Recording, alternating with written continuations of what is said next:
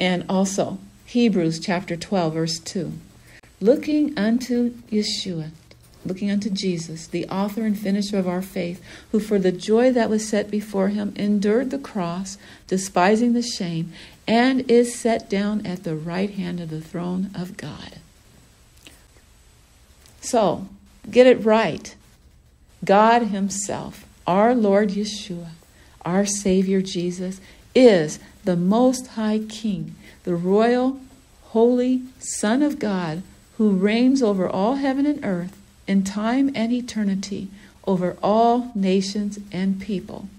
Yes, he did therefore qualify most perfectly to have the right to fulfill his royal kingly office. Well, you might say, what does that have to do with me? Jesus is the King of Israel. Yeshua is the King of Israel, way over there in the Middle East. And this was back in the 1st century. What does it have to do with me? Well, to answer your question, it has to do with everything. And in my notes here, I put it in all capital letters. Only a worthy king could reign over Israel. Only a God-appointed king could sit on a throne to judge and reign over not only Israel, but all of the earth.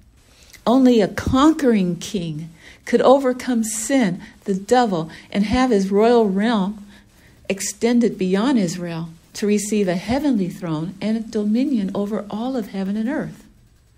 In fact, all of the spiritual truths that you know and enjoy about God are in effect precisely because Yeshua, our Jesus, is King of heaven and earth. Do you remember all those verses? And I'm presuming that you have read the book of Revelation all the way through.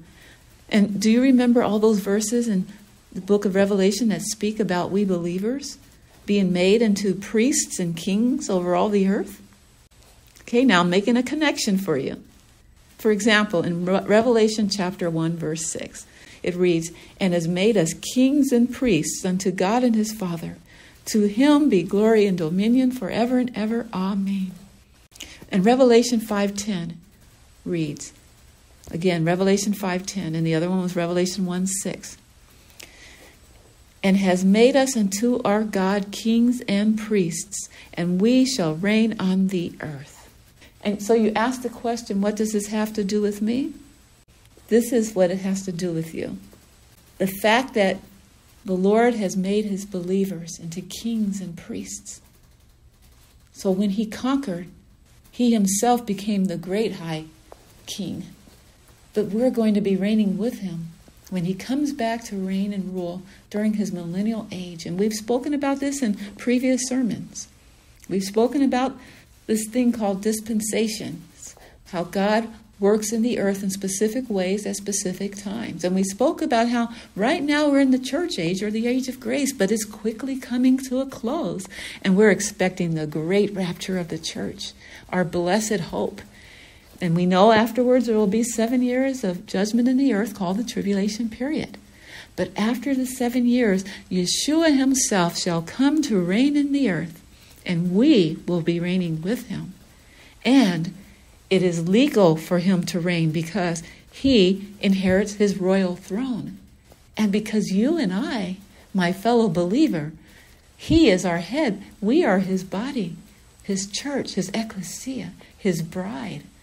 Because he reigns, he has given us the right to reign with him.